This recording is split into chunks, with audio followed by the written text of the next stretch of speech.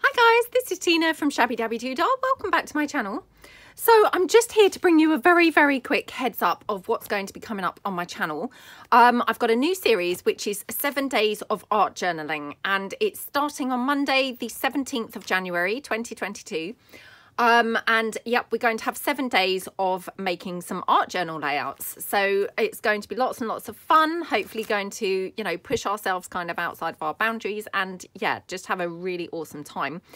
So I just wanted to come along to, you know, let you know that that's starting.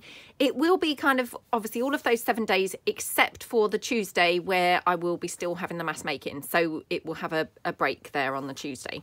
But aside from that, it will be kind of every day for the 7 days. And just to, you know, kind of give you a little bit of, yeah, advance warning, I suppose. If you're wanting to create along with me, I used for actually all of the 7 days, I ended up using one of these scrapbooks. Now, this is one of the like 8x8 kind of size scrapbooks. I happen to have this already, so I didn't have to go and buy it or anything.